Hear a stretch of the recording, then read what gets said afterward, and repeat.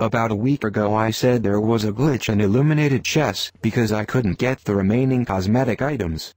But then there is a comment saying that actually I can't collect the hats and the 2-win effects in Illuminated Chess yet. But I also have some death animation and double jump effects not unlocked yet. And I also can't open other treasure chests like Mythical Chess, Ancient Chess and Old Chess, except for Winter Holiday Chess.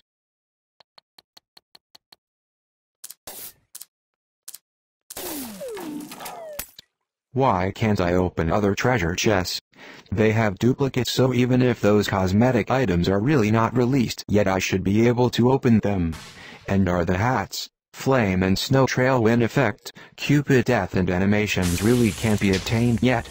Is it a glitch? Is it not? Can someone reply?